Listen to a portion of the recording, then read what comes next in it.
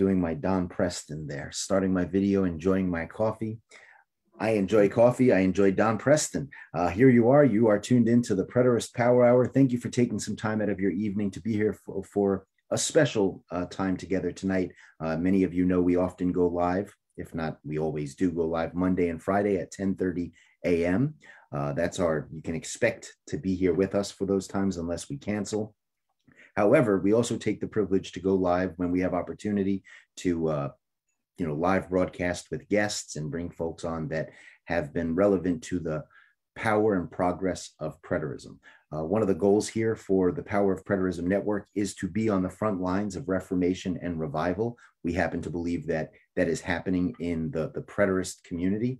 The Power of Preterism Network has continued to offer clarity, healing, and strategy in that regard, and endeavoring toward the progress and the power of preterism. So that being said, I get to be your host this evening. I serve as the director of the Power of Preterism Network, and you can learn more about this effort, many of the other efforts, by visiting powerofpreterism.com.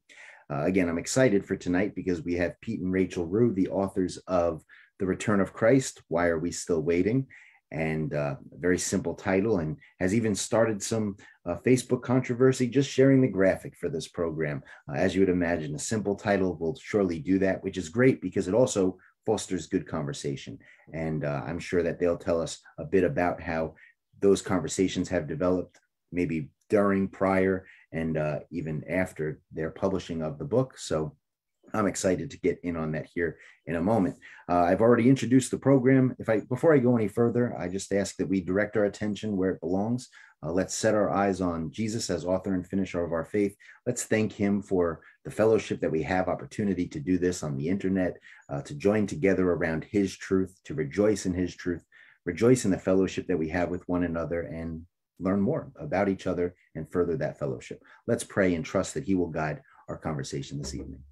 Mighty God, we rejoice in you. We thank you that we have such a time, Lord, to gather together, and everything that I just mentioned, Lord, you're here. And we thank you for your spirit that illuminates your truth, gives us even the desire to turn to you, Lord. And of course, the desire to be diligent, to seek, search, study, and prove the things of God to the best of our ability. And of course, leaning on you for any other ability that we would need.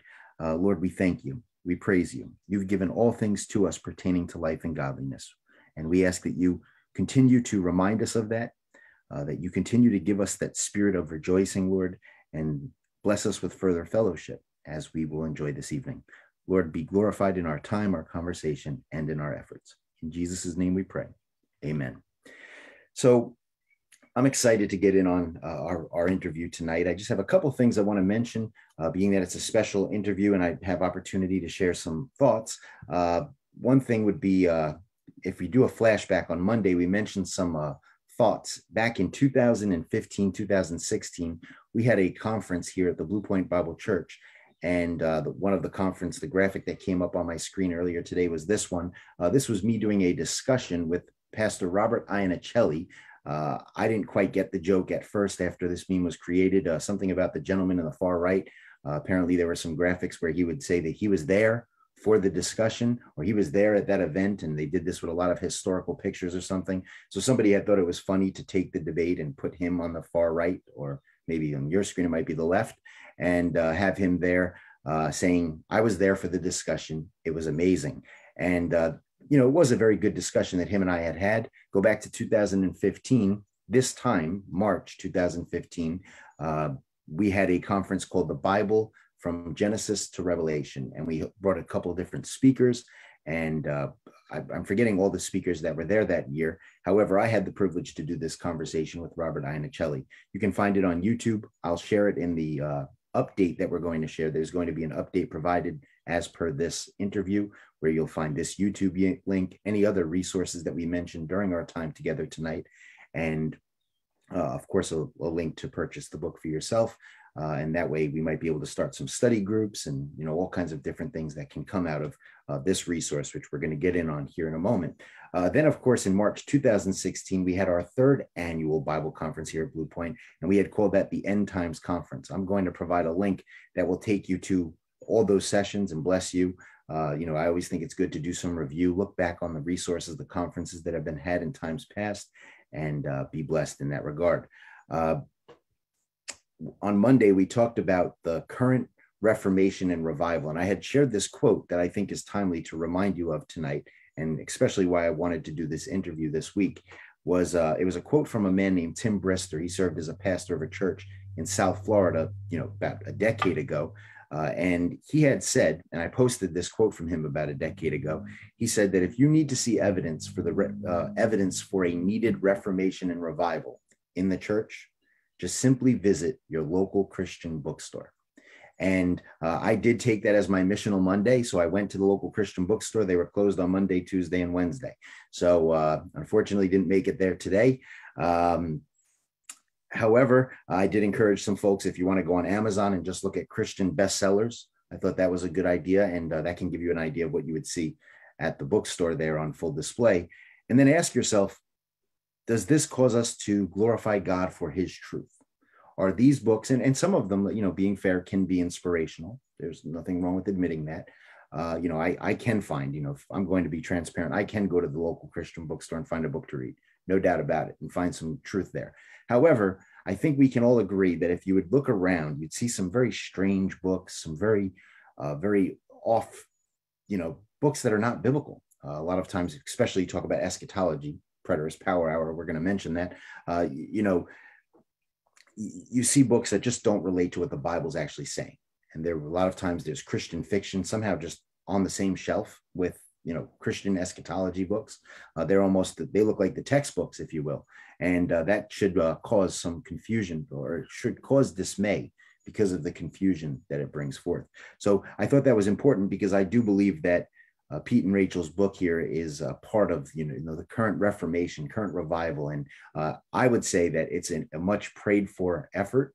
I know folks for years, everywhere I go, people have said to me, we need a book that's simpler, just something that's not just a book about Bible theology that you give someone and they're bored by the first couple pages, if not the first couple chapters. And this, I'm excited, and being transparent, I have not read it. I've opened it up. I've went through it. I've smiled at the graphics, the organization, the style of it, and I'm just overly excited. That's probably why I haven't read it yet. Just overly excited to hold it, have it, look at it, and think, man, this is the answer to prayer. However, I do plan, in the next couple of weeks to do a review, and I'll write it and I'll post it on my blog and share that. So this is exciting for me, because I get to hear more about the book before reading it. Being that it's Throwback Thursday, another thing I need to mention is that Pete and Rachel were on the Burrows of Berea podcast back when they had done a whole bunch of testimonies at once. What I will do in this resource is I'll provide the link so you could go back and review that. And I think that's important, because there's a lot of great insights shared there. You get to know them in a good conversational manner, where you have others participating in that conversation, which we have our style here. But again, I think the Burrows have a very unique and blessed effort that they bring forth. And I enjoyed the podcast twice now. So I want to encourage folks to go ahead and go listen to that and be blessed. So there's your throwback resource, if you will, as per this interview. So that being said, let me go ahead and unmute Pete and Rachel, bring them on our program, and we'll move right in on learning a bit about them, and a great opportunity to hear more about their thoughts on the book and everything else. So Pete, Rachel, thank you for taking some time out of your evening to be here live with me. Hi, Mike. It's so good to see you, and thanks for having us on the show. Appreciate it. Absolutely. It's great to be here with you. And, I was thinking back, I know we were on some studies a while back together here on Facebook or in Zoom. I can't remember how long ago it was. It must have been quite some time ago. Yeah, it was pretty 20 or 21. 21, I think. Yeah. 20? It might have been a few years ago. It was with Ward, Ward as well. Yeah. Oh boy. Well, since then, obviously you've published a book, which we'll get to here in a bit, but I want to go ahead and catch up. Things are well with you. How's everything there in Rochester, New York? Well, it's about a balmy 45. We're bundled up in our burrows, actually. Right. Hoodies here. Yeah, I don't know if you can see it. But yeah, we're hanging in there. Rachel has some health issues here. I don't know if you want to talk about that now or, or later? But I don't know where it's applicable, but you yeah. can share. Yeah, we have some challenges because I I don't want to get emotional. Yeah. Well, I have cystic fibrosis. That's a genetic disease you're born with, but in the recent years, past 5 to 10 years, I've had other ailments develop, and things happen as you age with this disease, but then other things that have happened that may not be related. But I basically suffer with a lot of chronic pain, and I'm severely disabled at this point. So Peter has to take care of me and do all of our housework, and yeah, he has to help me shower and pretty much do it all. So it's really hard, and it's hard for us to write a book because we don't have a lot of spare time, and he has to do all the heavy lifting, basically. and we had challenges. I have the mind and Yeah. the voice, but he has to be my hands, basically. And we had the challenges during the first book, you know, and she was a little bit more able to do some more research at the time. Yeah, and, I've gotten you know, worse. and then when we came together, we would write together. But this time it's just a little bit. I have nerve little bit issues tougher. with my pelvic region. I have trouble sitting, standing, walking. I have hands and feet pain. I've lost almost all use of my hands, so I can't type or even write. We're gonna get him to be my power of attorney here in the next month, so he can handle all legal issues or anything. But yeah, but we're hanging in there. I mean, I think we're excited about everything that's going on, and we're writing a new book we're really excited about.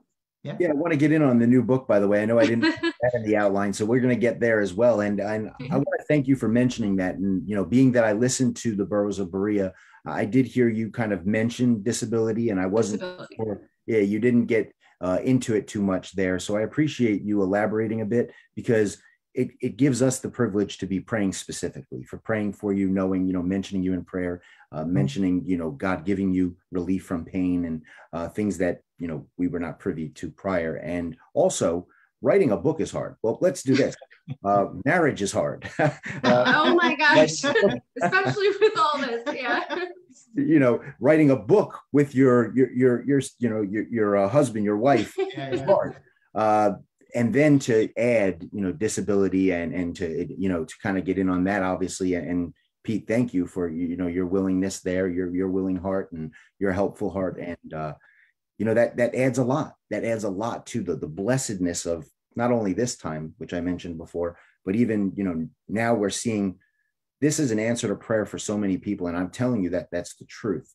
And yet you are willing to struggle so much and go through things and strive where, you know, again, it just gives me all the more reason to praise God for, you know, the fellowship I've had with you. And, you know, I haven't known all these things. And yet here I was so excited about the book, and it shows the fellowship is so much more. So thank you. Thank you for being transparent and helping us know what to be praying about, and also giving us a higher regard for your effort and you know, and maybe challenging those of us that are listening and hear, what can I be doing to contribute? You know, that should inspire many to question. Yes. We appreciate all that. Thank you so much. And it's just something that we just feel so powerful about. I mean, it's our passion, and preterism is so important, and we just want to get it out there. And that was the whole point of this. And we just wanted to get out there no matter what, really. And it was just, we want to do our part. You know, we read at this time now probably about 100 books on the topic of eschatology, and we just wanted to share it with everybody. But we just wanted to do our part because we're just so passionate about this. We want to get preterism out there and get people out of dispensationalism and everything. That's one of our bucket list things, I guess, missions to end this dispensational teaching and get through deception. There's just so much deception. We don't want to be deceived, and we don't want others to be deceived, and that's really the heart behind all of this. Amen. And you know, your effort is contributing. I know we have the privilege of seeing it right in front of us, where we're seeing, you know, the minds and hearts being changed in so many ways. So yes, thank you for, you know, your effort, your willingness to engage. And, you know, I listened to the interview with the Burroughs of Berea, so I know a bit about you, and you know, I was blessed to hear, you know, how you guys had met. So I know theology has been there the whole time, you know, and that being said, those that are obviously listening, those that might be here with us, might not be as blessed. So if you don't mind, I do want to encourage everyone, go back and listen to that interview. However, I want to give you both a privilege to, or the opportunity at least to share with us a bit, about yourselves and, who are you? How did you meet? How did you get engaged in preterism? Why are you on the Preterist Power Hour? Who are you? Well, I don't know if that's a lot. I'll start with me. So yeah, I mean, for those of you who don't know me, again, I'm Wrue. I'm actually 48 years old, and I was a Christian probably since 2000. And again, as Michael said, you can see my hear my testimony on Bros of Berea.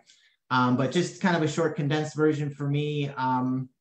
I was raised Catholic, and just tradition from my parents and everything. Excuse me. And I was pretty much Catholic most of my life until I started teaching music. And this couple that I was teaching with were born again Christians, and they said one day I'm going to get saved, and I was always like, saved from what?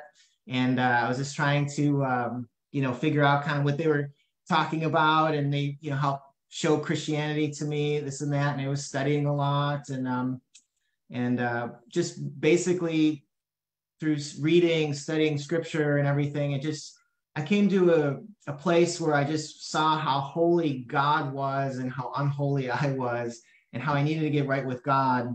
And I think I was even watching a show on TBN. I think it was Apocalypse Code or Apocalypse or something, whatever that movie's called. And anyway, long story short, they were showing like scenes in like the throne room, and God's, just so holy. And I was like, oh my gosh, I'm going to one day have to meet him. And I'm just in a bad spot. So I just knelt down on the side of my bed and just repented of all my sins and gave my life to the Lord. And one of the few times I think I clearly heard God's voice in my head, or just heard his voice clearly, audibly.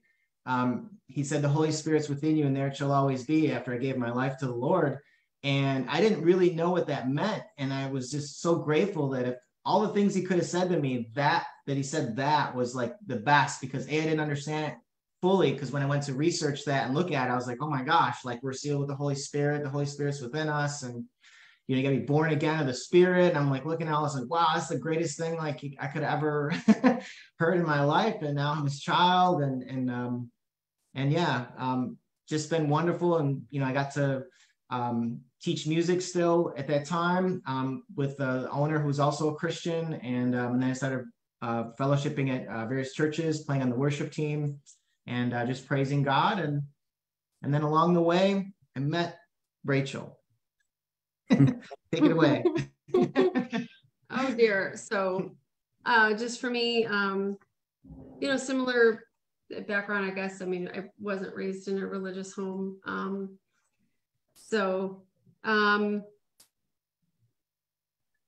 Boy, I'm going blank. This always happens.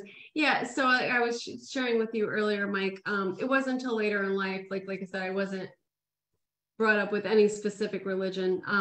It was Peter and I both were about the age of 26 when we became Christians. So for me, it was due to my stepdad had a friend. It was a coworker that he worked with who was a Christian, and he had been witnessing to my stepdad, and they were holding like Bible studies in the break room at lunch and stuff at work. And then this guy started coming around. So when I would visit at my parents' house, this guy would be there and was witnessing. And obviously these were things I had heard throughout my life, but I hadn't yet fully committed, and I just remember the guy saying, like, constantly talking about the Bible and Jesus, and saying one day, do you believe Jesus died on the cross for your sins and was resurrected 3 days later? And I was like, yeah, I believe that. And he was like, well, then you're saved. And I was like, what? It didn't fully click at that moment, but I was really excited about it because, obviously I had lived a life of a sinner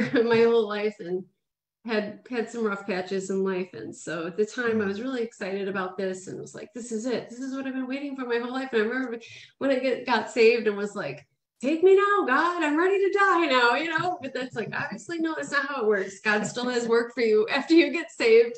Yeah. So I know that now. He didn't rapture you right away. No, but yeah, what I was telling you earlier is just because I don't know if people realize our timeline, and we didn't fully elaborate on this in our book or in our interview with the Burrows. But so Peter is 7 years older than me. So even though we both were about the same age when we got saved, so that was about the year 2000 for him and 2007 for me. So he had already been a Christian, you know, by the time I came into his life, he had already been a Christian for 10 or 11 years. And I was much newer to learning all this end time stuff. So that's where we had. So I had to set her straight. We had some friction. It was hard for him to change his view when he'd already been studying like dispensationalism. Tim, he can't be wrong. Yeah. No way. Chuck Missler. Yeah. Chuck Missler's right. So it was. I'm sorry, Jonathan Kahn. He's just 100% right all the time. You can't be. So many names, so many. These are those books that are in the bookstore that I was talking about before. Unfortunately, these names. Yeah. Amir Sarfati's big right now with it. John Hagee. Oh my gosh, if he writes another book. There's just so many. There's too many to list, actually. Mark Hitchcock is big now too, and I think Amir is like the biggest current guy right now. I somehow writes like 3 books a year or something. So that's the funny thing. So when our very first date, he was super impressed with the fact that I actually knew who Chuck Missler was. He's like, most girls don't know that. He's like, they know Joyce Meyer. They don't know Chuck Missler. Everyone. But the reason why, because my stepdad and his friend, they were all big into that. And that's how I knew about it. And I think it was like 2008. And they went to some prophecy conference and they actually both got to meet Chuck Missler and Amir Sarfati. So I had known who. I was Chuck like, oh my God, if she knows Chuck Missler, this would be amazing. And I was like attracted to her more because she's God, no doubt about it. Christian, like we knew theology on the first date. Yeah. So So actually, that being said, I did want to. There's 2 things I wanted to mention. First thing is that we brought up being from Rochester. So all this time you're in New York, correct? Yes. I lived in Rochester. Sorry. That adds some context to that story right there. I mean, I'll tell you what, you know, I've lived in Florida. I've lived in different places. I've traveled around the nation to meet a girl, you know, that knows Chuck Missler in New York. I just was on a podcast on Monday night where they were talking about, so wait, New York is not completely godless? And I was like, God is here. He's at work, you know, so I do, you know, I think that adds context to both of your testimonies as well. It's encouraging to know that God is at work in places that people, you know, we're like the forgotten people, you know, people forget that New York does have the Holy Spirit, folks. And the other thing, something that you mentioned on the Burrows that I think applies to what you were sharing there. You had mentioned something about the person that led, maybe it was you, Pete, that led you to Christ is the person that introduced you and Rachael. Yes. Indeed. So the owner of the music school, his wife, because they're both born again Christians, the owner of the music school's wife introduced us at a church. So and then we came over. I was invited to their house for a Super Bowl party. Yeah, right. And they're not like, you know, connecting us or anything, but I'll give a little background to that as well. It's interesting because what it was is so we did not go to the same church. I was at a Calvary Chapel. He was at an Assembly of God. Okay. So, but I went to church with the sister of the woman who introduced us. And what happened is they found out I had cystic fibrosis. Well, the woman who introduced us, her daughter has cystic fibrosis. Yes. So we had that connection. So she introduced me to her sister and then found out I was single. Oh, we got to introduce you to our friend Pete. That's the first thing she says to me. As at least first on the list. I mean, it's going to come to something. I did a Super Bowl and she, you know, calls me the one day and, you know, you coming tonight? Yeah, I'm going to come. Oh, okay. Our friend Pete's coming, but it's not a setup. It's not a setup. No, not she at says. all. I'm like, oh God, okay. So the whole thing was a major setup, and it was so we met. I think I saw some of the game. I don't know. It was, I don't even remember, but it was a total setup. It was cool. We connected right away though. We talked a lot that first night, but we had a good conversation. But they kind of made it awkward because it was a setup. Like so awkward. It was Yeah. And then I didn't have a cell phone at the end. This is funny. And I tried to get her number, but I don't have a cell phone. She has a cell phone. And I'm like, well, I had to just get the number, I think, through. He walks me out to my car. He's like, oh, let me get your number. He doesn't have a phone number or a pen or a cell phone or a pen or anything. I'm like, I don't know, get the number from our friend and then call me. And he did. I was a musician, so I was broke. So yeah, I was like, yeah. Oh, hey. Anyway. But I got a cell phone just so I could talk to her. So there's Sometimes the awkwardness helps make it more provoking to, all right, well, now that we're in this situation, we at least have to make sure we stay in touch and communicate now that we're put in this, so that's beautiful. And it's encouraging to hear that, and I can only imagine the beginning conversations, here you've been studying Christianity for a while. I expect, Rachel, you're saying you were somewhat of a newer Christian at that time. And, so I can only imagine the dates and the conversations to find, again, the little bit that I know about both of you. Obviously you're thinking people, you're putting this together and struggling and learning, using a lot of these resources. So it's encouraging to imagine what those discussions have looked like. And even obviously, as you've put together this book and, what your conversations even continue, you've engaged studies online. So I can only imagine you get off the programs and probably have far more conversation off the program than you did on the program. So. We do. We talk about it a lot. Yeah. Early in our dating, we just fought about the rapture pretty much the whole time. And then it moved into the millennium, and then it moved into different aspects of Revelation and, time statements and everything else. And so, I just, if I can have a second to clarify, because we talked about Walter Martin in the Burroughs, and I felt bad because I didn't mean it for it to seem like I was picking on Peter, but he was like, but she does. He goes, we found out Walter Martin didn't believe in the rapture. And I was like, no, I found that out. And the reason I said that, I didn't give the backstory, but he loves Walter Martin. And he got me into it when we were dating. We used to watch Father Packwood debates on the John Ankerberg show and the Protestant versus Catholicism stuff. And, he was the original Bible answer man before Hank Hanegraaff. So when I was researching all this rapture stuff, I discovered that Walter didn't believe in the pre-trib. And that was like, oh, that's my ace. I could not wait to share that with Peter because I knew that would have an impact on him because he really respected Walter, and it did. And then Walter Martin used to work with Chuck Missler, and Chuck used to pick on Walter and say, sad day, Christ can't come back today. Because the tribulation had to happen first. Yeah. So it gets strange eschatology, doesn't it? When you do the study and you really look into it, it's like, whoa, it looks like the charts that you're seeing at some of these dispensational conferences. Yeah, there's a lot. So anyway, sorry, we're taking up a lot of time. I'll tell you, the beauty of having a relationship that is, a lot of around theology is you never have any end of things to talk about. That's my wife and I can rejoice with you in that, is that there's always something, we can pull topics out of a hat and just go. In so many different directions. So that's beautiful. And I think that, it should be praised. So thank you for sharing a little bit of that with us. These thank you. And I think we grow quicker because we just constantly bounce ideas off each other and you just grow really quick. So I'm sure you're probably experiencing that. I mean, you're already grown beyond your years, but already from studying with you, but I think you grow quicker and you get another perspective and insight. And you challenge each other. Provokes more thought. So I think we grow quicker from that. I'll tell you what, I've never been so wrong before as I have been in the last, it's been great. And that's true. I don't say that just in jest either. I say that, in many conversations, I'll try to fight it out, even words. Edward's actually been privy to some of these things, at Bible study, we had to bring the church in on it. Luckily, we got a whole church to help, figure this out for us. We're arguing about the meaning of a word and going back and forth for like the whole day. And then finally we were like, all right, we're going to bring the church in on it, and she's like, he's saying it this way, I'm saying it this way. And, I was wrong. Awesome.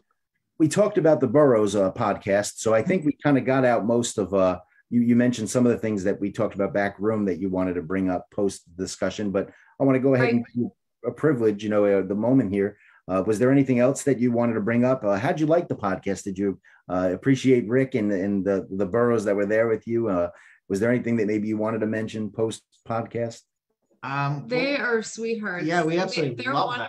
Yeah, it was really nice. They're so welcoming. Rick Welch made it so easy, and everyone there, the whole cast there, and everybody was just amazing people, and we had a blast, and they just made it great, and we're just grateful that we had another platform to share our story and to kind of get the word out for our passion on preterism. So Yeah. Amen. Amen. And if I may, I know we spent a lot of time talking about a lot of relationship stuff, but folks, I think that's important. I'm going to say that I think it's important for all of us to be leaning in on that and learning a bit about each other in a relational way, a fellowship way as well. But what I want to ask you about before we go any further would be, so how did each of you, if you don't mind, hear about preterism? It's Preterist Power Hour. I felt that's probably an important part of all of this. What was your initial, or not even how'd you hear about it, but what made it click?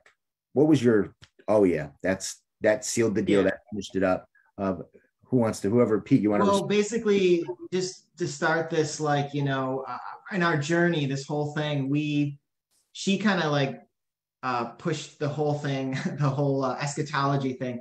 I wanted to just write a commentary in the book of Matthew. And, she's pushing all these eschatology views. And she's like, what are you going to do when you get to Matthew 24? Or what are you going to do when you get... And I'm like, I'll worry about it later. I'm on chapter 1. But she kept pushing and pushing. So, we went through like the rapture views, I think like the millennial views, but she was the one kind of spearheading and pushing everything forward. And I would say that you heard about preterism before I did. Mm-hmm. So I don't know if you want to share that. It's just that we talked about this on the Burrows a little bit, but I was always, before I had all the trouble with my hands and everything, I used to be really more active in the Facebook groups because you learn a lot from other people. And, obviously we read books and read the Bible, of course, but you get so many different perspectives in the Facebook groups. And once I got into, I think I shared shortly after like becoming post-trib on the rapture, I started questioning the millennium. The chronology didn't make sense to me. I started looking up amillennialism. I joined the amillennialist Facebook group. I learned so much there. And then it's kind of a blur because I've heard about preterism in different times or places or stumbled on videos on YouTube or whatever, but it was talked about a lot in the amillennialist group because there's a lot of people there who are partial preterists. Yeah. And that really was blowing my mind because I kept hearing about AD 70. I didn't know what that was. But let me jump in real quick. So sure, go ahead. Dispensationalism, as has all these different views and everything is scattered everywhere. And amillennialism did something huge for us, which just brought everything together really nice. But we still were like wrong on the timing, but we had it together. And I think that was a huge It's a help. stepping stone. Huge stepping stone. And then so it's like we put it all together. There's one return of Christ. There's one rapture, resurrection and final end event. But then all of a sudden you get hit with time statements. Yes. And then you're like, what do I do with all this? I can't keep dividing this up the way the dispensationalists do. And that's where I just really struggle. I wrestled with this for a while because again, a lot of people are partial preterists.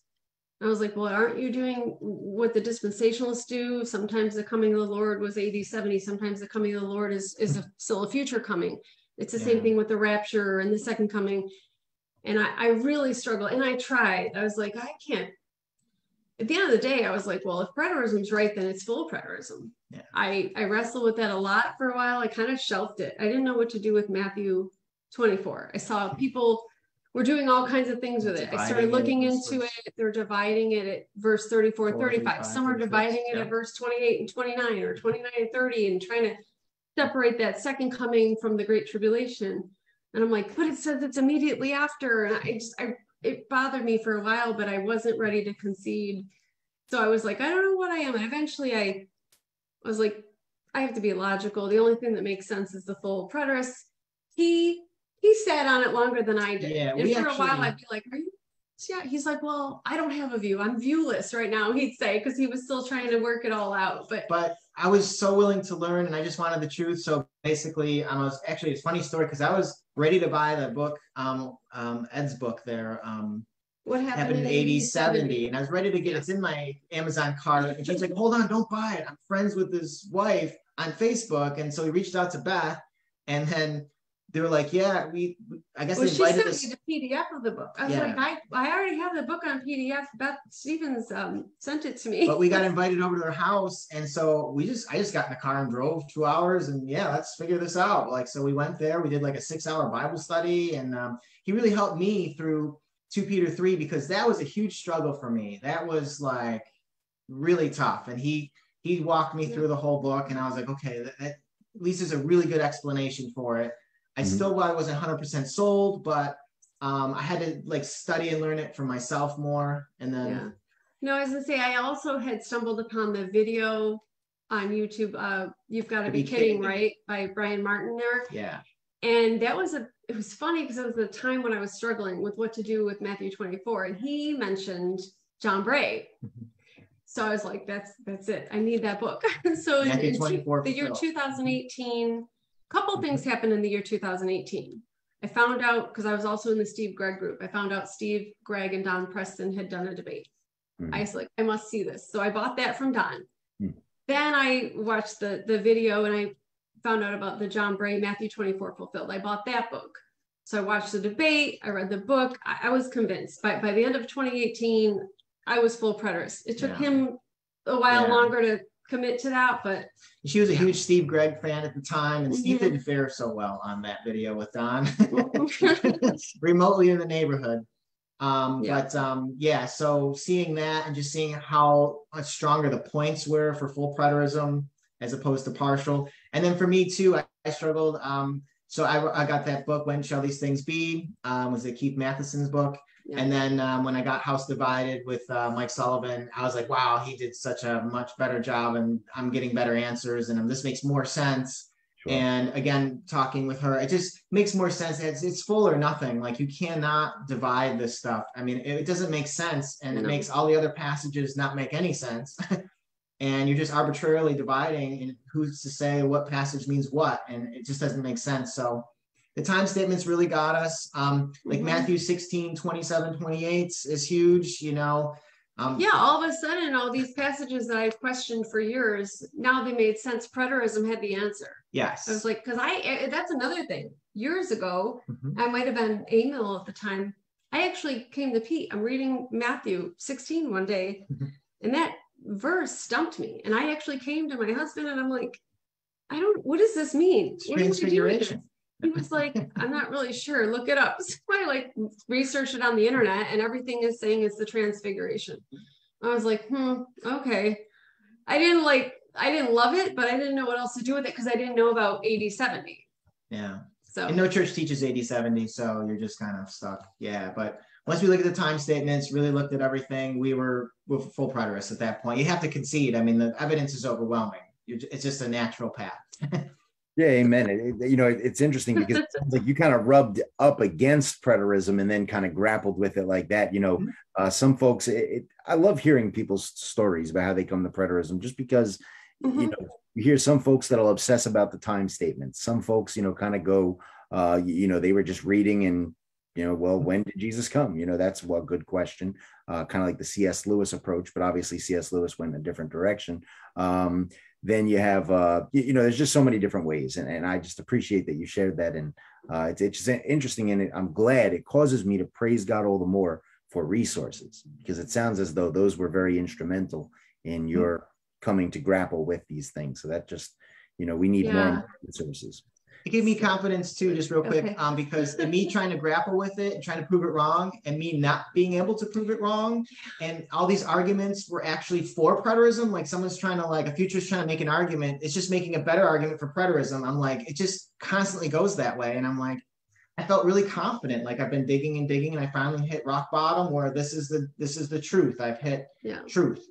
And we always try to, and I love this about Pete, because he'll search everything out. We always try to look at everything from both sides. That's why we love watching debates. I was just going to also say briefly, there was a time when I was in the email group, I actually had an interaction with Don Preston because he briefly joined the group. They don't allow full preterist discussion, but they let him join the group because he was recruiting for a debate. And I actually got into a couple conversations with him and kind of arguing, in a friendly way, but about 2 Peter 3. And then Don and I got into a conversation at one point about Revelation 22. And I was giving him my take and he was giving me his take. And his comments were so long, of course. And I was showing Pete and we're scrolling. I'm like, I don't know what this guy's talking about. I don't understand this. And at one point I just had to concede. I said, I don't know, Don, I don't understand what you're saying. I'm going to have to study this more. And he was like, well, thank you for being so kind and gracious and polite. And I was like, I remember being like, wow, this poor guy must get attacked on the internet all the time. I was like, I tried to be polite, but I didn't understand his take on it. And it was the first I had ever heard it. So that's interesting too. There's been a lot of different things. Man, all that Don Preston goes through online. Geez. Yeah, it's, and again, it's interesting to hear how we, how we find out about these things and how we take advantage of the resources. And, we should feel encouraged to do debating on Facebook and so forth. I think there's a right way to do that. Obviously, I think we're all privy to the wrong way to do that. We see it. Bullying should be marked out and as problematic, no matter what mannerism it's being shown. Whether it's, we obviously have a problem with bullying in our society, and then calling it out online as well. So, I think having discussion, as it sounds as though you were having, is important. And I mentioned earlier a throwback, video to a conversation I had back in 2015. And if you ever watch that, Robert Iannicelli, he continues to just exude grace. This man, he's a local pastor here, and I think he's amillennial.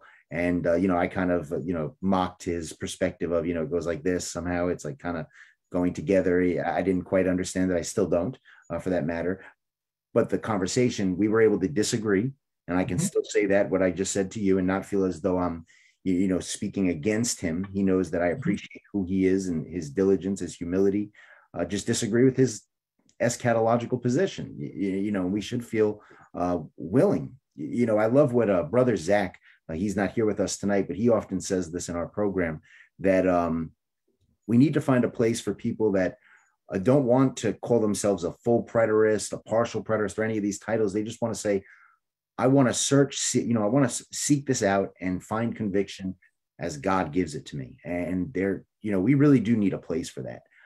We ended our program, matter of fact, on Monday, saying that we hope that what's happening in Christianity is this beginning of giving grace in those areas of, you don't have to have the three questions answered. You can kind of just relax in life. Yeah. Just I hope that we see more of that. So I want to appreciate what you were saying, Rachel, about that conversation with Don. And we shouldn't feel afraid to disagree. There just needs to be times where, we do it in the right spirit, and hopefully people are doing that with us. So, I did want to get to the book. I think that's important. We've been rambling. Well, no, this has been good. This has been okay. I appreciate it. What I did want to do is just ask some questions about your book, and obviously all of this leads in on the book. It's important to know everything you just shared. So, the return of Christ. Why are we still waiting? And just to give some quick reviews before I ask some questions. Rick Welch had said, and Rick Welch was a guest here on our program, so he had said that was a humble, fresh approach. If you remember during your podcast there, to that's what he took of this book, a humble, fresh approach to looking at preterism and eschatology. Cherry Lewis said this book is awesome, so that I thought that was neat. And as you meant, I thought that's why it was cool to bring that graphic I put up earlier, where they said the conversation was awesome. So here you go, you get two awesome resources on the Preterist Power Hour today.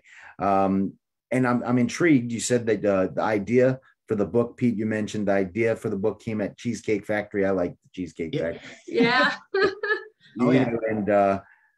And then there was a lot of things that you mentioned in the writing of the book. I know, Rachel, you had brought up that you've already written books, things to, I think you mentioned it before about giving things to friends, having something, a short write-up or summary or something. So, so if you don't mind, let's start with, why'd you write the book? You're going into all this preterist stuff. Who would you really want to enter the fray of preterist books? Yeah.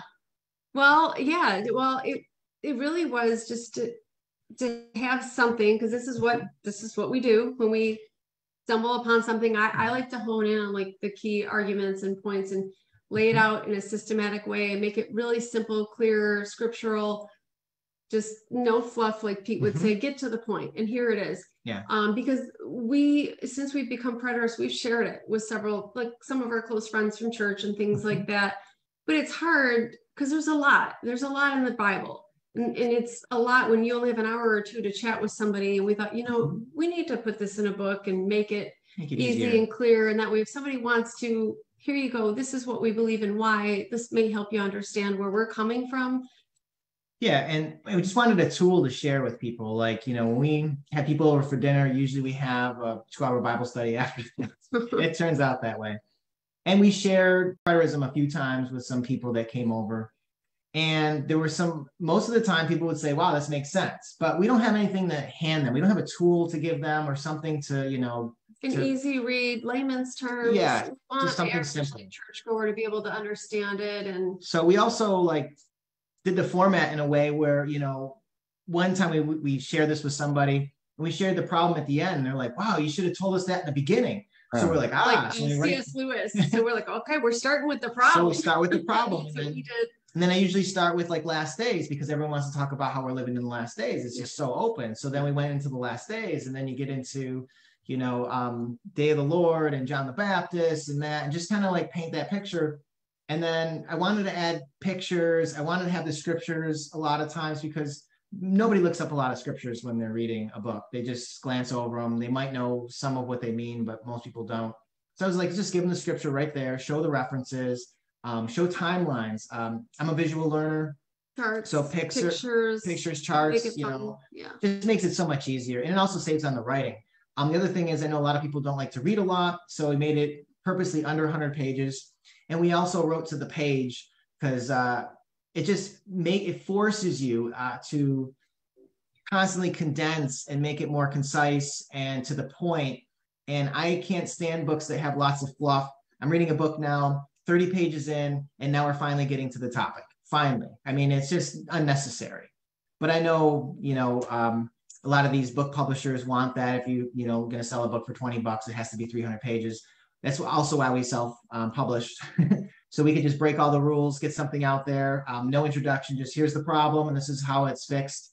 Christ came back already, and this is really important. But we just did that format just to make everything super easy. And I also did the cover. I wanted it to capture dispensationalism. I wanted it to be a cheesy dispensational cover, because if you're in the store and you see, oh, Christ is coming back again, why are we still waiting? I wanted dispensationalists to look at this book and pick it up, because that was the point. And a friend of ours was in a preterist site or whatever and got kicked out after he recommended our book, because they automatically looked at the cover and thought it was dispensational. So you were futurist because of the yeah. But so it did everything I wanted it to do. We think captures people. Pete actually came up with the "Why are we still waiting?" But we've had dispensational friends say that, like, "Gosh, what's taking so long? Why hasn't it come back yet?" So hey, yeah, well, that's a good question. Why are we still waiting 2,000 years later? Yeah. We thought it would grab people. Yeah. I think the title, well, I'll tell you what, testimony to that. I had it sitting on the kitchen table as I was program today. My younger brother walked by the table and he said, "The return of Christ, why are we still waiting?" And just kind of walked into his room. So obviously the title caught his attention. The book at least caught his attention there. So, testimony to exactly what you just said, that it grabs your attention.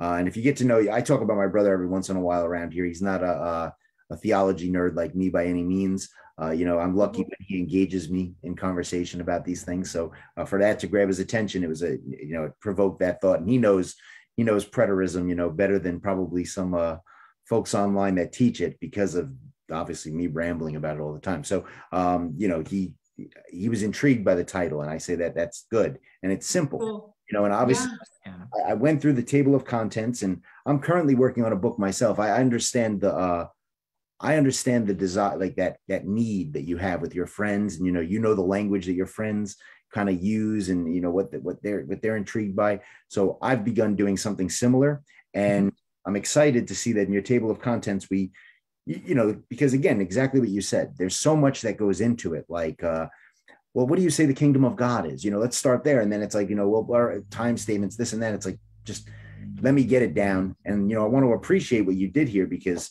I'm intrigued, because this might help me in a lot of conversations where I have friends that, just need it keep it simple with me. So my question for you, I guess, would be, how has it been received since you've published it?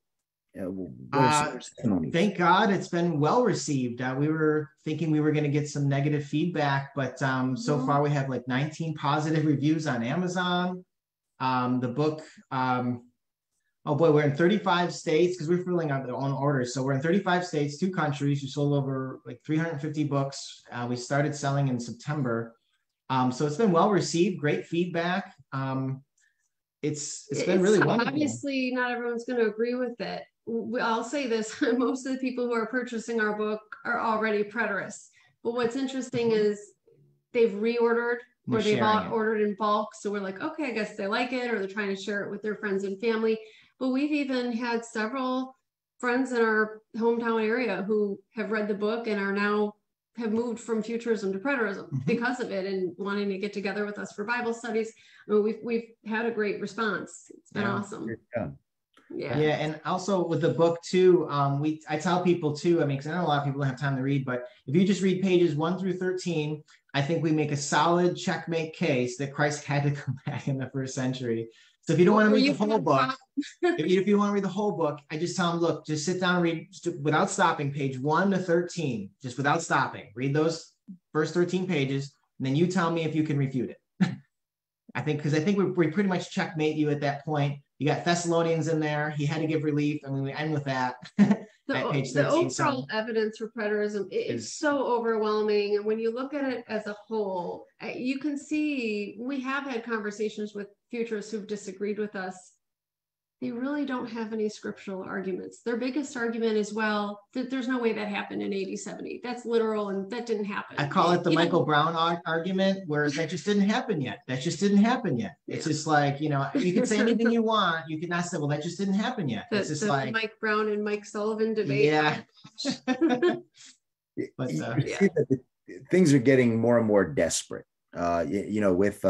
Most folks have moved away from dispensationalism into more of a partial preterist idea, if you will, millennial, post-millennial, whatever it might be.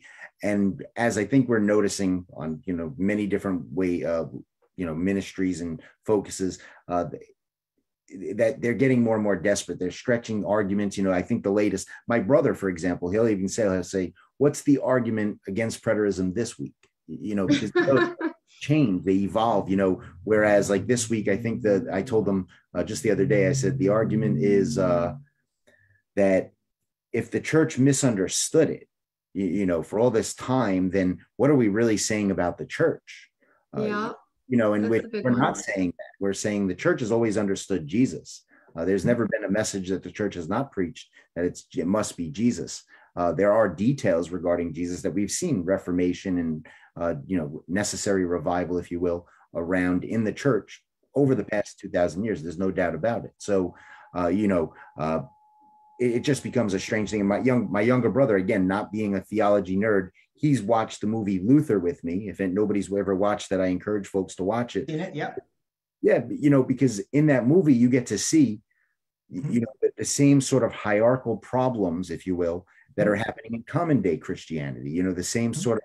It's not the Catholic Church any longer. We unfortunately see, the contemporary church kind of built a new version of the Catholic Church in many regards, the vanguard, if you will.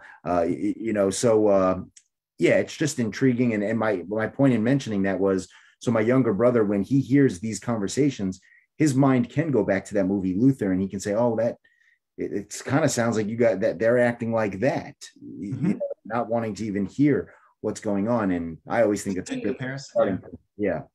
Well, I'm glad to hear about the book having high, good regard, and that you're being well received. What I want to ask you, and I'm not going to do the Spitfire question, so I'll give you a heads up. I'm not going to do it. I'm going to bring folks on here and talk with you in a bit.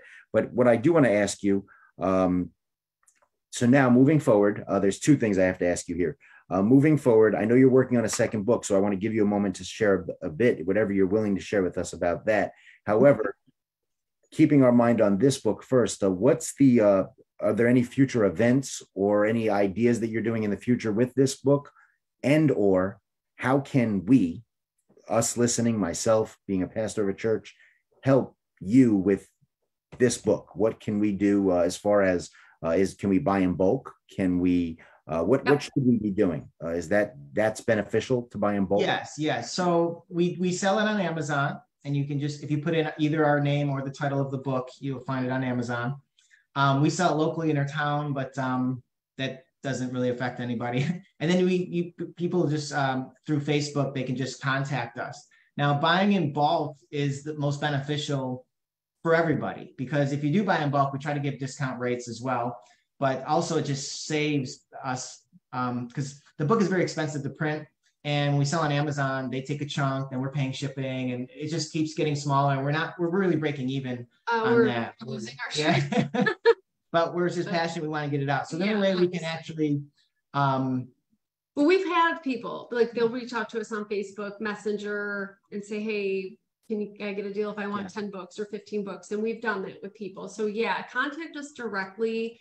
And then usually what we'll just do is like have someone send us a check. We did also set up a PayPal account because a couple of people asked for a different method, because for international, like we had a customer in Canada as well as a customer in Australia that paid us through PayPal, and that was convenient for everyone. So yeah, just contact us directly instead of going through Amazon. Unfortunately, we don't have a website right now. We may at some point in the future, but we don't. So yeah, and we might have to think about making it digital too. Yeah. So go ahead. Sorry. I think that would be good, but I think keeping, having hard copy is a good idea. How can people get in touch with you if they're not on Facebook? That's a good question. Do you want to provide your email or? Yeah, I can give my email out. To everybody. I could give mine, and then I could Facebook message you. We could do it either way, whatever you feel most. It's up to you. Yeah, I can give out mine right now.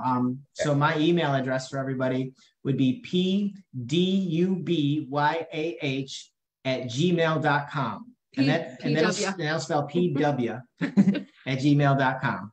They wanted to put my initials in there, but they wouldn't take it. So I spelled out my W, so it's W. All right, good deal. What I'll do is, for those that are saying what, I'll go ahead and write that in our update. That way, people can see it right there in the print.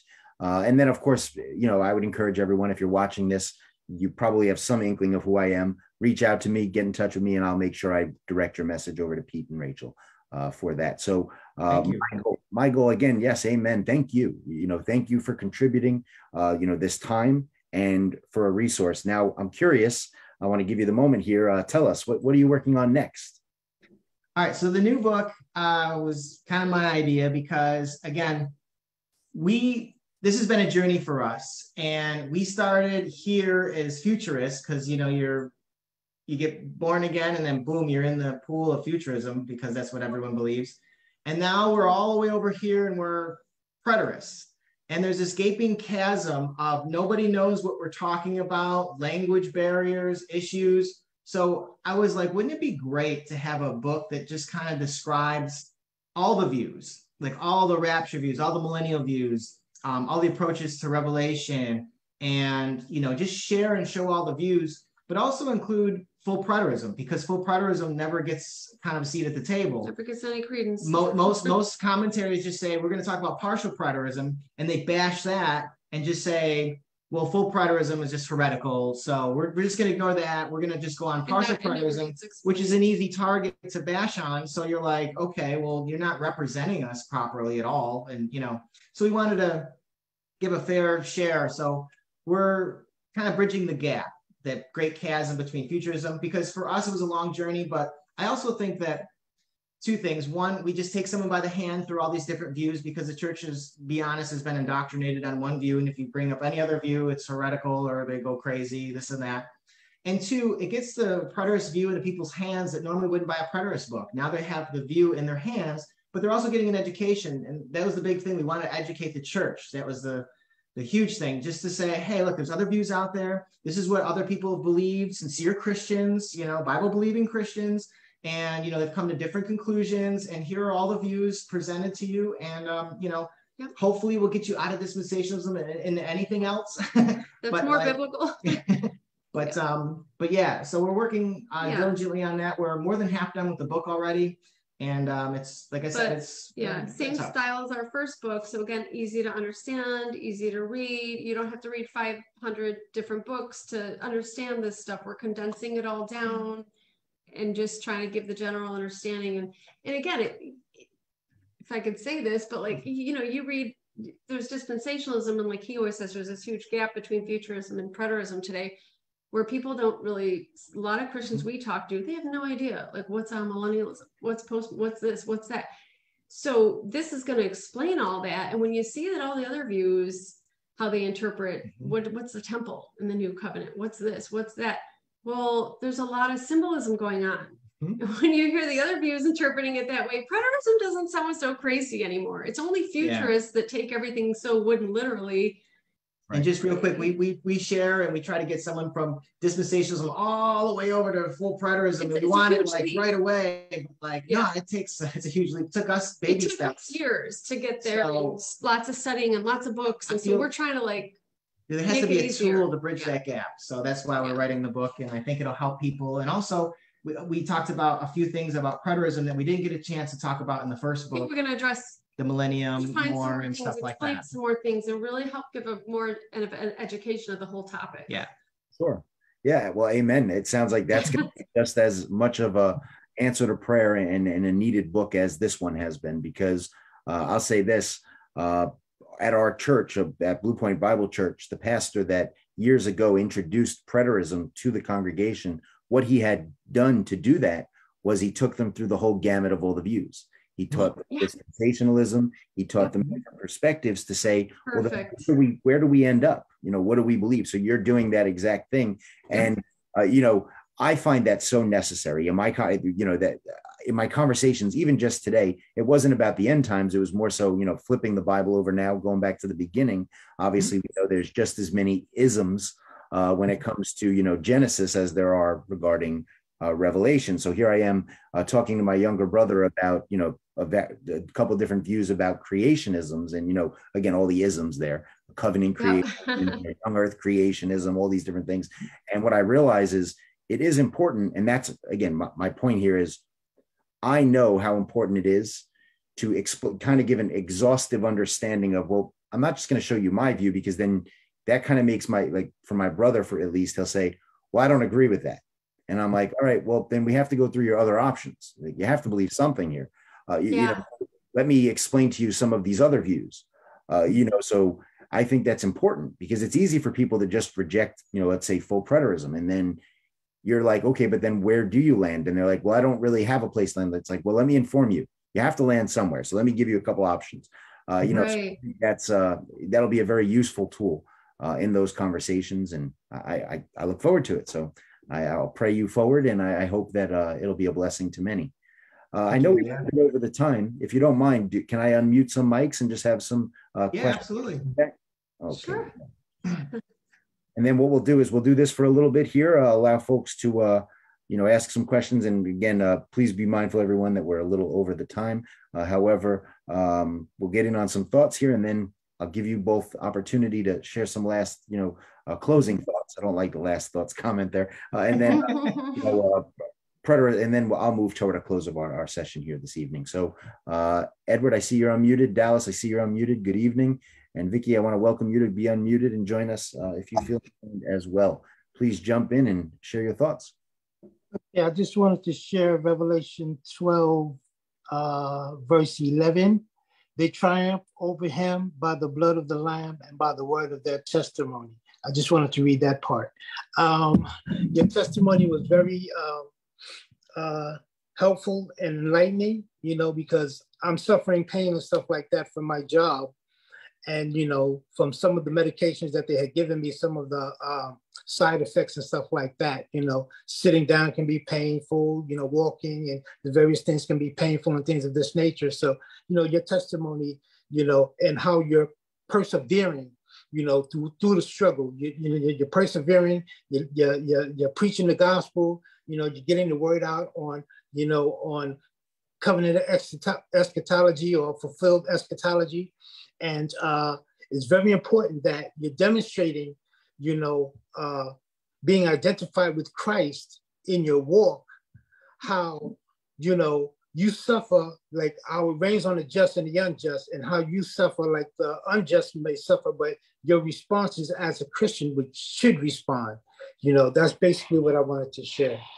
Thank you, Edward. That's so nice of you. Thank you so much. It means a lot. We'll be lifting you up in prayer as well for what you're going through there too. I mean, I know it's got to be a struggle. Yes.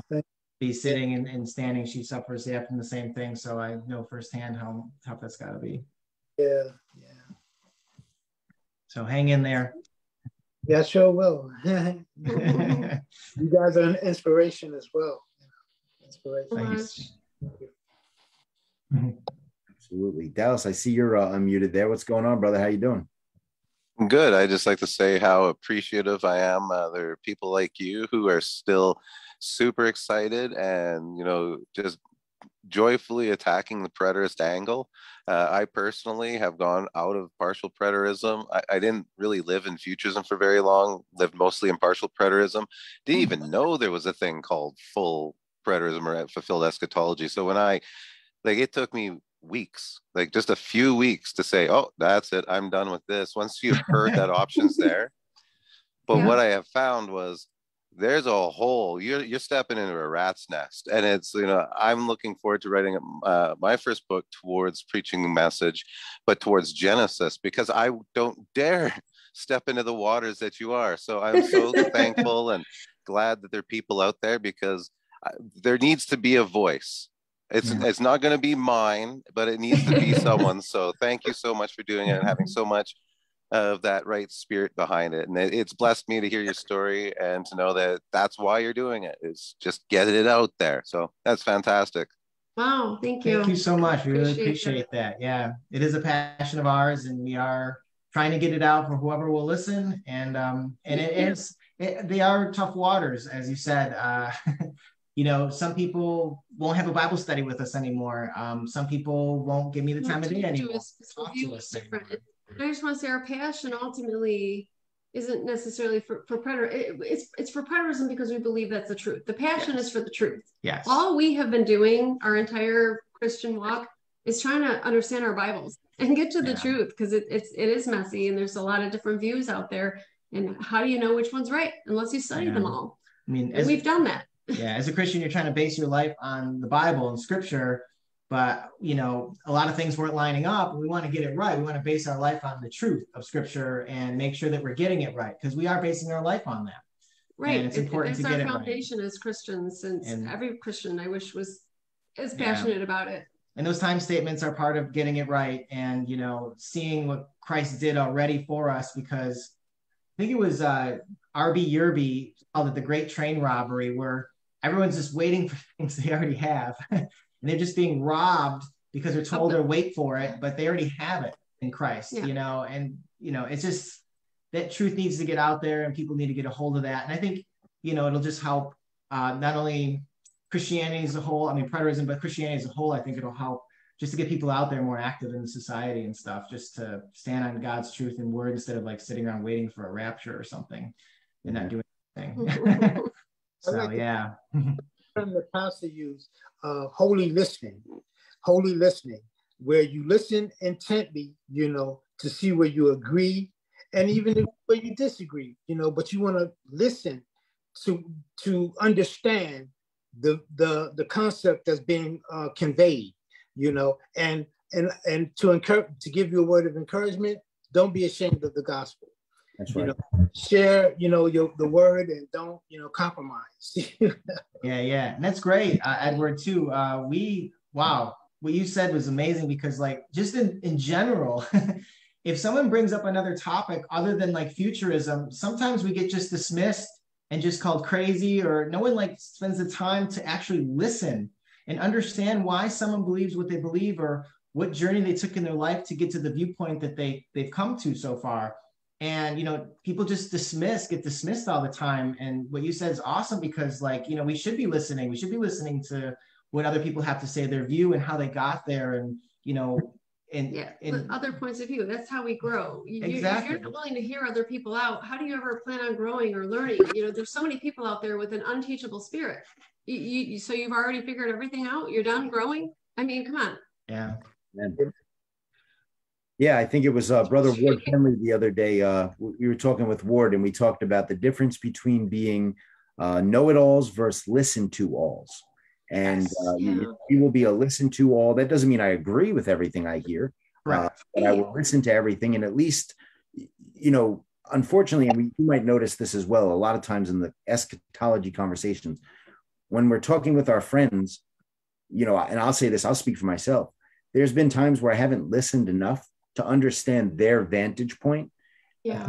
where they're at, so that, you know, I can explain appropriately the right view, and vice versa. There's times where people obviously don't give me the proper space to say what I'm saying. Yeah. You know, you're cutting me off. You're you know, machine gunning me with questions. Yes. You know, like, That well, happens all the time to us. yeah, I believe it. I believe it. So, you know, and again, that's why I can understand why you, you know, getting to the heart of why you would write this book. I can understand, because I know those conversations.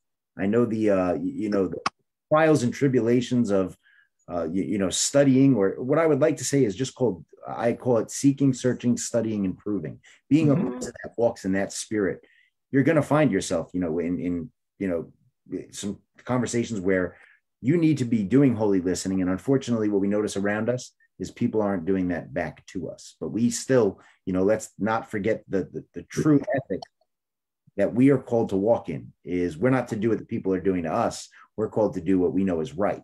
And we know it's right, and hear what people are saying, so that we can properly respond to those points. Yes, and I actually want to say, you reminded me of that, because that's something I sometimes we have to remind ourselves of, because we've experienced that, where I was like, because, you know, we get excited to share, and we're learning so much, and we study so much, and we want to share. And sometimes we box everybody into a box, and we assume all dispensationalists believe the same thing, or they know the same things. And we need to gauge where they're at. Tell me what you believe and why you believe it. And then we can respond appropriately, instead of just trying to cram something down their throat when we're assuming we already know what they know or what they believe. And we all need to be better listeners, definitely. Yeah. On our Saturday morning Bible study, we're studying through the church history. And there was a gentleman in one of the church history studies that was saying that when you speak to an individual, you want to talk to that individual as an individual. You don't want to use an ethic that you use for another person for this person, like one way fixes it all. You know, you want to speak to that person where they are and where they're at. So, and that takes listening as well. Yes. This is all good for marriage too. Yes. Right. The whole no doubt about it.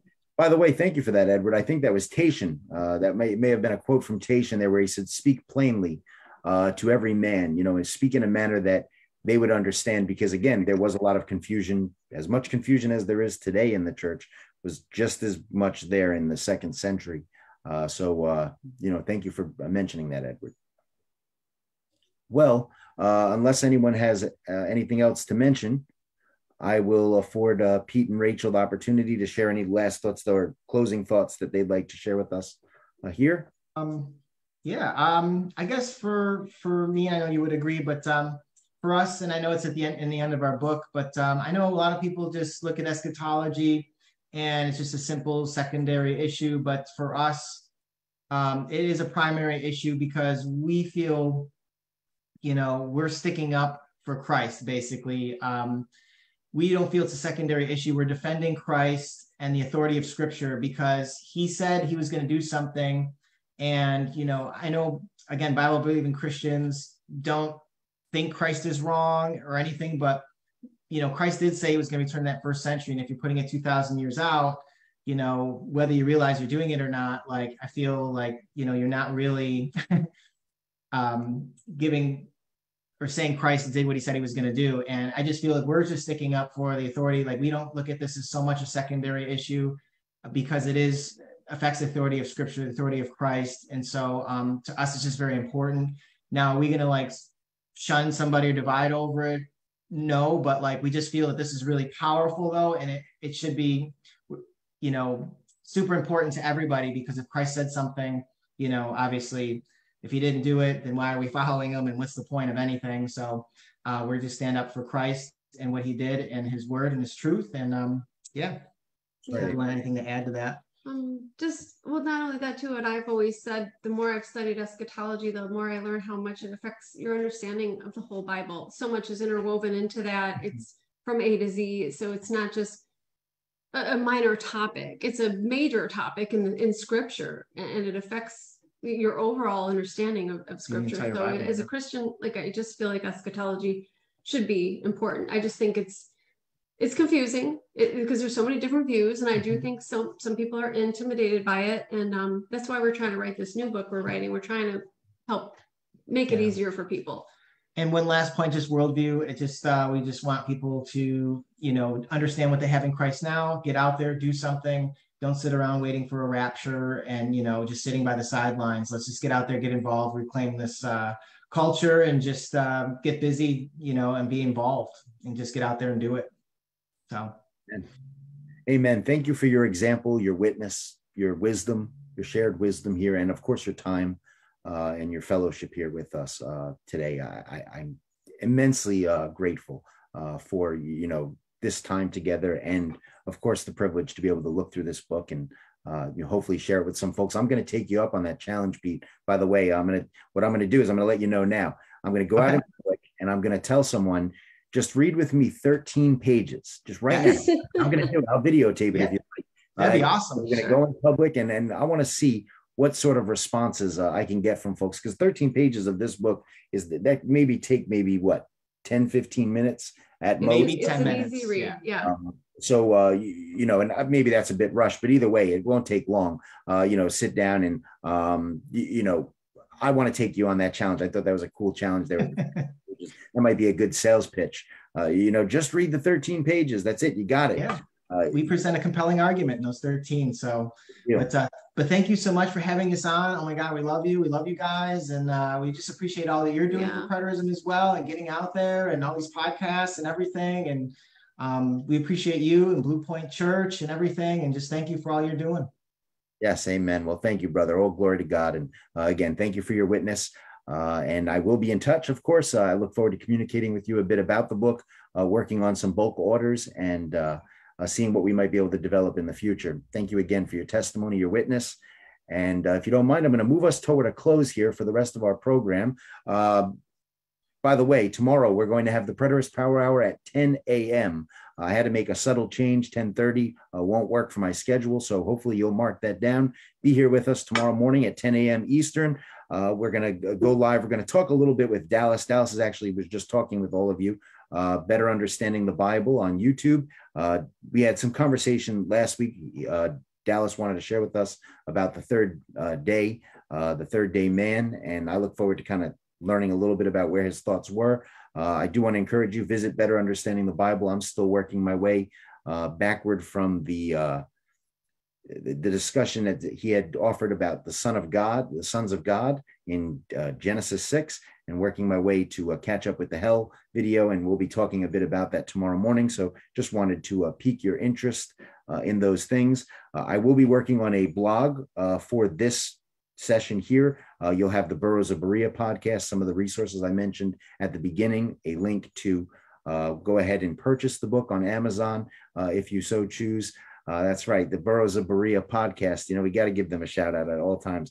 And then a link to purchase the book, as well as Pete's email, so you can go ahead and communicate with him. That will be all mentioned in our update. I'm going to be doing a book review on this as well, so that'll be on my personal blog. See, my screen's blurred. I don't have the beautiful copy that Pete had held up there. But you'll be blessed by getting a copy for yourself and going through that. Fulfilled Magazine, something I have to mention. Fulfilled Magazine just published their latest one. Hopefully you got your hands on the spring 2023 Fulfilled Magazine. This volume 18, issue 1, the Dominion Mandate for the Preterist. I'll talk a little bit about that tomorrow morning on our program as well. And last but not least, I just want to go ahead and remind you all that we're working toward our 8th annual Bible conference here at the Blue Point Bible Church, the Kingdom and Worldview Conference. That's October 6th through the 8th. That will be here at the Blue Point Bible Church. We're going to have more information on our website. Guest speakers include, but are not limited to, Glenn Hill, Ward Fenley, Daniel Rogers, and Tim Martin. The Burroughs of Berea podcast will be on scene for our conference this year. Many of you know I'm working on a book called Kingdom Kings. That's not the book I was alluding to before about full preterism. We're working on 2 books at once. Pray for me, folks. Pray for me in many ways. I need it. That being said, I'll be working on full preterism, proclaiming the presence and purpose of God. And that should be self-published in the next couple weeks, if not maybe a month or 2. And then Kingdom Kings will be released at our conference in October. And that is a contextual and applicational commentary on the books of Kings. And then, of course, we're going to have many other contributors. I know Edward Howell, who's here with us, will be one of our contributors for our exhortations, and others that will be speaking at the conference. So look forward to it. Plan to be there. We hope to stream online. So if you're not able to join us live here in person, you'll be able to join us online. Maybe we can figure out a way to create the cool chat room like the Berean Bible Church usually does, and got to give them a shout out because, of course, I know the boroughs of Berea had done the interviews there. Pastor Dave Curtis is always very gracious with his efforts. They have their conference coming up this April. You want to make sure, go to BereanBibleChurch.org and go ahead and look up their spring conference. You'll be blessed. There's so much beautiful stuff happening in the preterist community. I mean, let's rejoice in what God is doing in this very moment. He's always doing far more than we know or we think. So let's just praise him this evening for that. Let's pray, put some prayer to Pete and Rachel's lives, put some prayer to their resources that they have already provided, and of course, the resources that they're working on.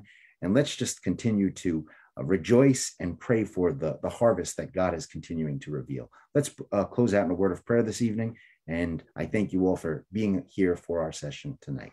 Mighty God, we rejoice in your truth. We thank you for the testimony that you've put here in front of us, that we can rejoice with Pete and Rachel, Lord, in regards to what you've done in their lives by saving them, Lord, by calling them yours.